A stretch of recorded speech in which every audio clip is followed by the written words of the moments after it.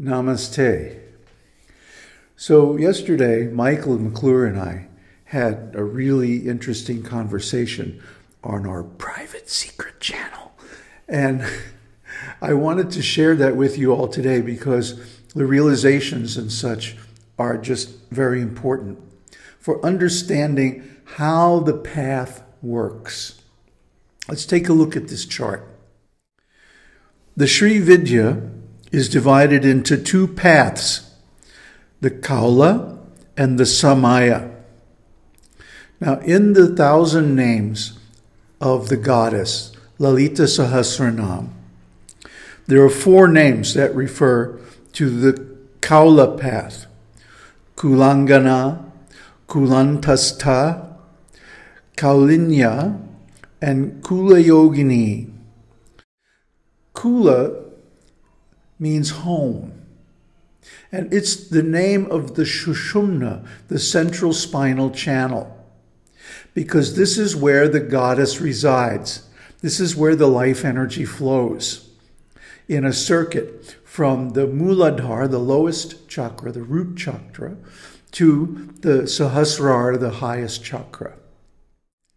So the kula is the home. The path is called Kaula. Kaula is the possessive form of kula.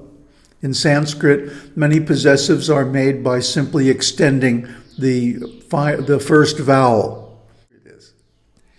And the practice connected with that path is Tantra, physical Tantra, sexual Tantra. The other path is the Samaya path, and this is the conventional religious path. And the names of the goddess connected with that are Samayachara and Samayantastha. Her names reveal that these paths are ancient and accepted in Vedic scriptures. Don't let anybody tell you, for example, that the Kaula path is something bad. They call it the left-hand path. But actually, it's very ancient and sanctified when it's done right. Now, when it's used as an excuse simply for sense gratification, that's not acceptable. But when it's done as an act of worship to try to realize the goddess by the Tantra process, which we're going to discuss today, then it's very holy and sanctified. So let's take a look at the other chart. You've seen this before. This is the chart of the 4 darshanams, right? So I'm not going to go over this. You've heard it at least a dozen times by now if you've been following this channel. If you haven't, go back and look at some of the previous videos. But this is new.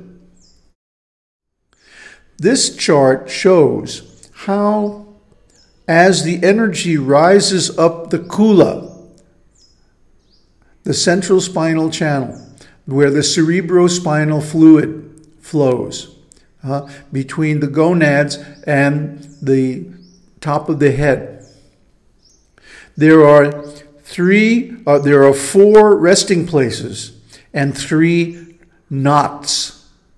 We could also call them gates or obstacles on the path. And you'll see why I call them like that in just a minute. So what happens is that as a person increases in qualification, the focus of their life energy changes. In the beginning, when someone's in Dvaita-vāda, they think the world is real. They think their body is real. They think that they have to use their body to do everything. They are located in the Svapna-chakra, the energy chakra. Okay? And their yoga is karma, and the result of that yoga is punya, which leads to higher situation. Now, when that energy is brought to its highest value, they can penetrate through the Brahma Granthi and reach the next stage, Viśiṣṭādvaita. Viśiṣṭādvaita is the method of the Madhyamadhikari. And its chakra is the Manipura, or the heart chakra. That's why bhakti is connected with love and emotions.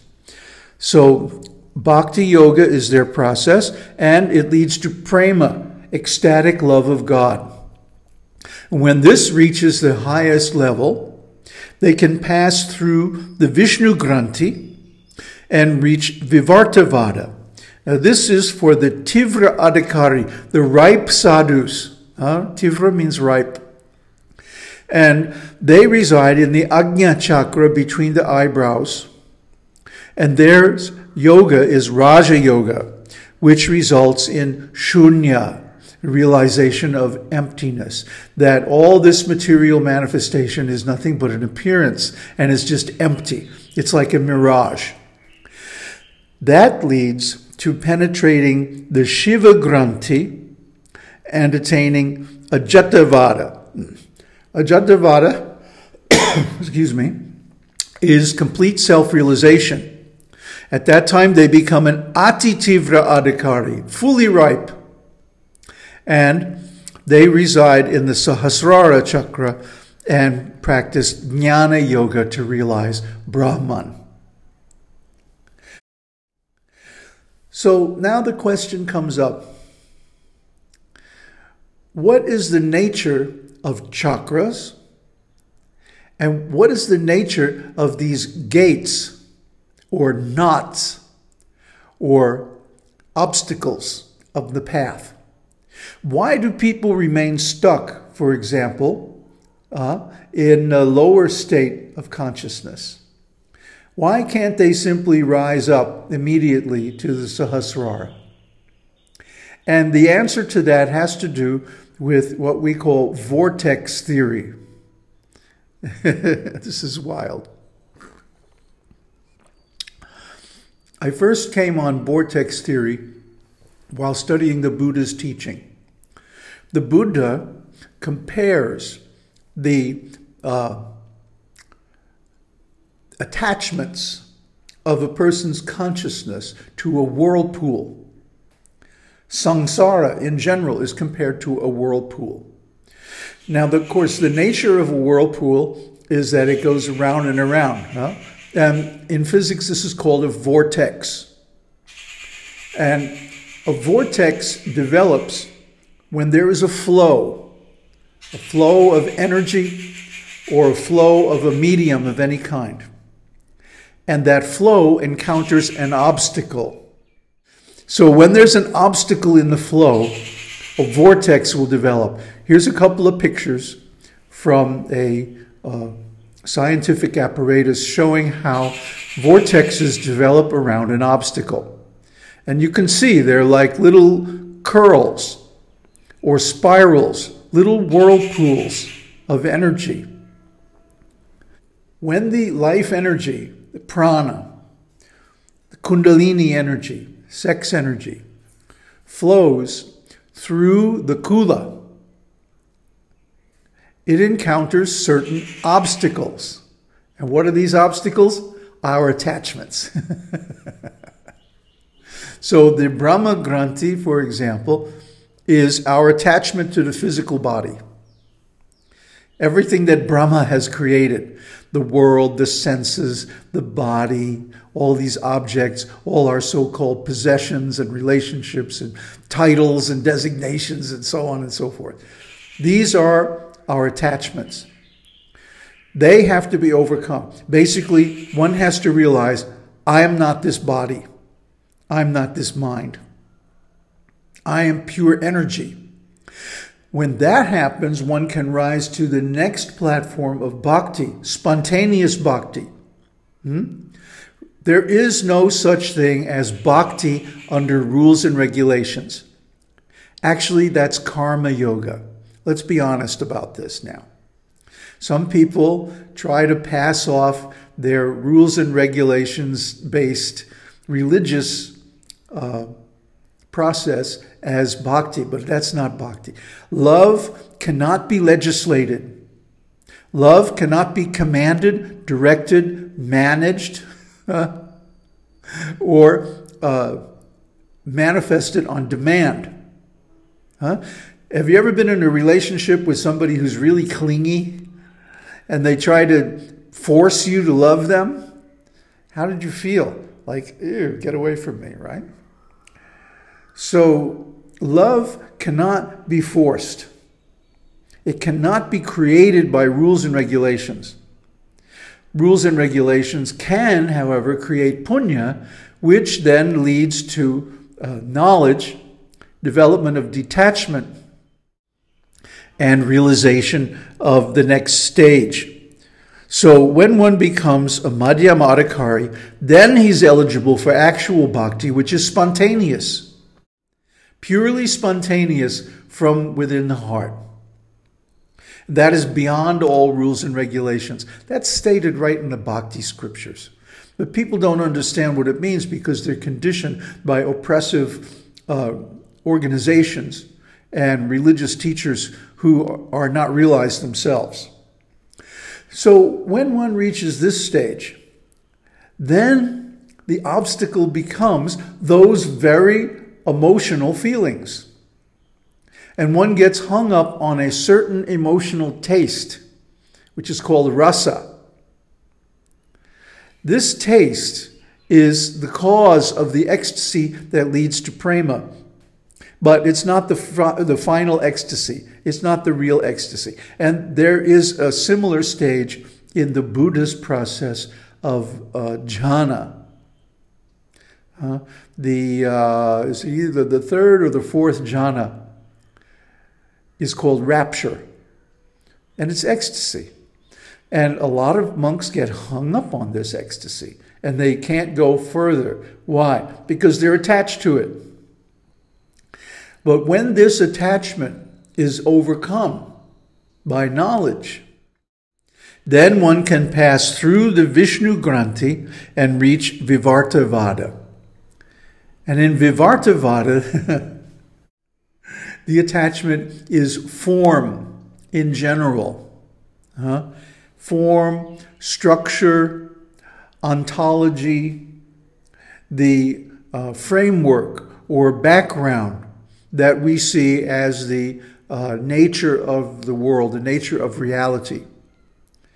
And in this stage, we know, we have information that this world is simply an appearance, an illusion. But we have to realize it. And that realization is done by overcoming the attachment to form by meditation on the void. This process is called neti-neti. Not this, not this. So, by practice of this neti-neti, one realizes shunya and then can pass through the Shiva Granthi to Ajatavada, and that's the final enlightenment. Now, we also had a very interesting conversation based on the Jnana Kanda of Tripura Rahasya. Now, actually, I don't like to talk about this very much because Jnana Kanda depends on the Mahatmya Kanda as its context. And nobody knows the Mahatmya Kanda outside of India, maybe. That's why we're going through it in the parallel series that's going on. But anyway, he brought up this quote, this wonderful quote, that I'm going to summarize it. Basically, there are several grades of enlightened beings. And they're all enlightened. Just their external manifestation may vary. The external manifestation may still include desires, activities, likes and dislikes, even irritability and anger. Just look at Parashuram, for example. Parashuram was considered an incarnation of God. But he became so angry that he killed all the kshatriyas 21 times all over the world. Very angry. So, even an incarnation of God can become angry. What to speak of a jiva who attains self-realization.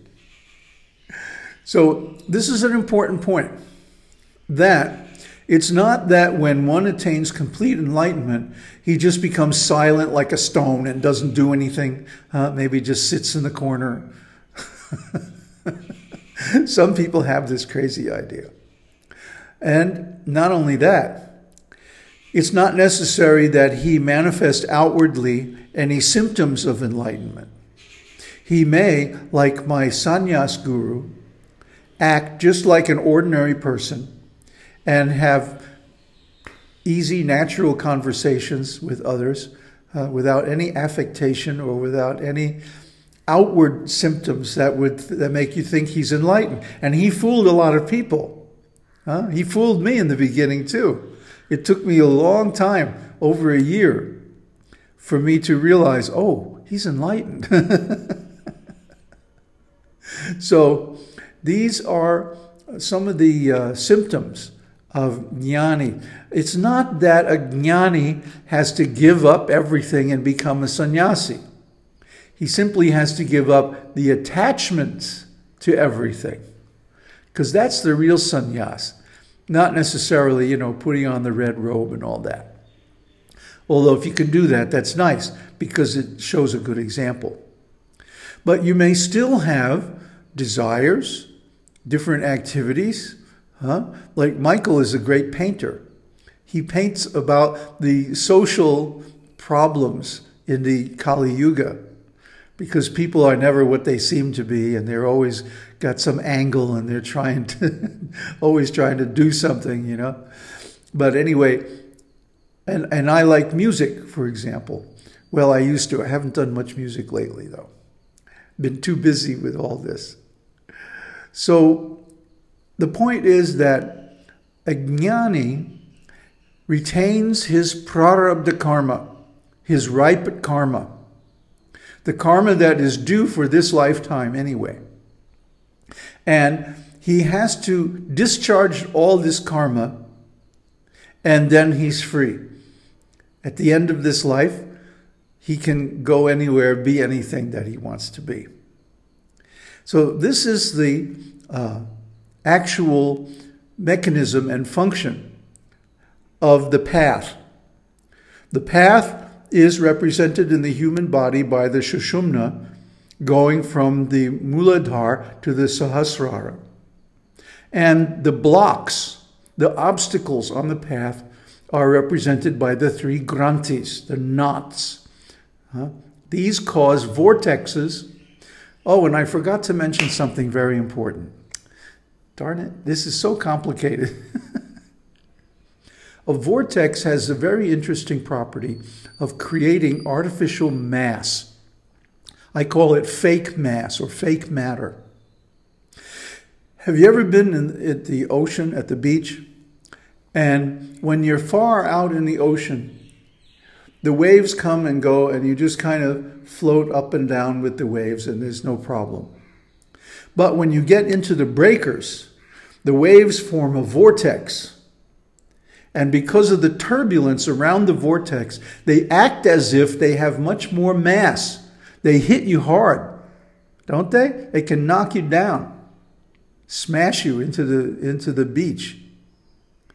So it appears like they have more mass than a smooth wave.